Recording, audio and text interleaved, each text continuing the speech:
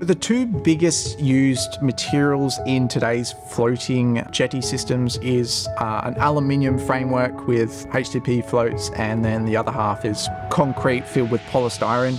And unfortunately, when you got all that polystyrene in there and things break apart, you get white spill everywhere, which we're pushing to get away from, and we're trying to fix that, at least for our industry.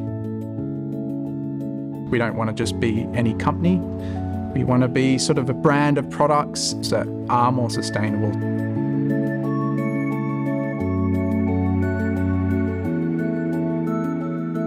So Ciltech is a marine industry focused company specialised in the design and engineering and manufacturing side of floating jetty systems, and was a transition of Global Trade Sales, or GTS, which has 24 plus years in the marine industry.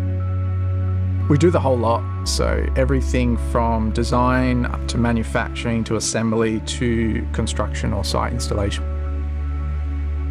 So we do all the manufacturing here at our workshop or our headquarters. We do all the assembly such as the floats, the decking, the cleats, the fender. We do that all at our other facility within Wangara here. And then we install them wherever they need to be.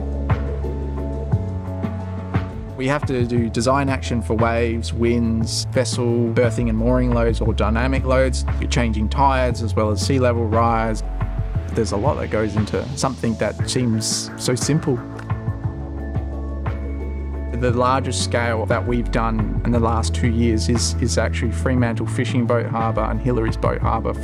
Just in Hillary's alone, there was about 55 tonnes of aluminium in those frames and pontoons, and then we had around 2,500 square metres of area of jetties alone. One of the two biggest developments at Ciltech is putting more emphasis on sustainability and reducing carbon on the aluminium aspect. Just using something like super green aluminium, we could reduce carbon emissions up to 76% in our framework. The other side is the HDP floats, which is our proprietary design, and everything's 100% the same material, can be recycled in one hit. If you get a damaged float, you can pull it out of the pontoon, put a new one in, and then you could send it off to get crushed to be turned into another product. Concrete, when it cracks, in a dynamic environment, you can't just patch it, that's it. Once the crack's big enough, you've got to replace it. With an aluminium system, it's designed to flex.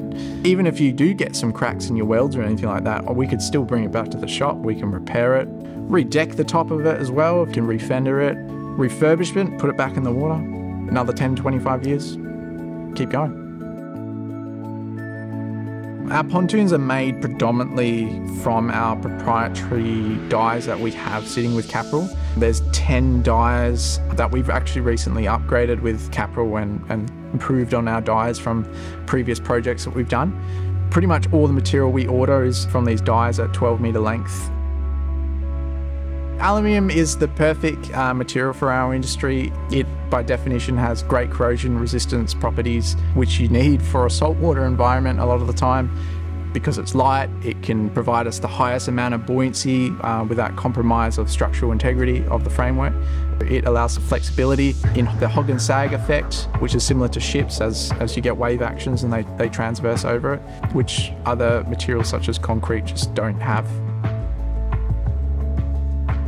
We've been working with Capral about start of 2022. Both Ciltech and Capral's values, I think, align in that we both want a good quality product. David Geddes, which is our Capral rep, he actually comes out quite often. He cares about us, they care about their customers, and it's the quality of the service that they provide that we definitely value. And then it's the quality of the product which makes the other half. I really do like the design and engineering. I love working with the team. I love the people here. You definitely feel like you've achieved something, and I'm definitely proud that we've got all these systems everywhere, and I love our products.